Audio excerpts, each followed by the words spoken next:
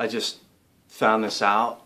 Apparently, you know, dolphin hunting is like popular in Japan or something. But there's this documentary called The Cove that was difficult to watch because these dudes basically went undercover. These filmmakers went to Japan, and against like the Japanese police that were out looking for them, the watch that was trying to stop them from getting into the cove, they made it in, and with these cameras like showed this dolphin slaughter, like these dudes on boats just hacking at them with these hooks, cutting them open, and it's all like the Japanese public's eating tuna, they're told, and it's actually dolphin meat.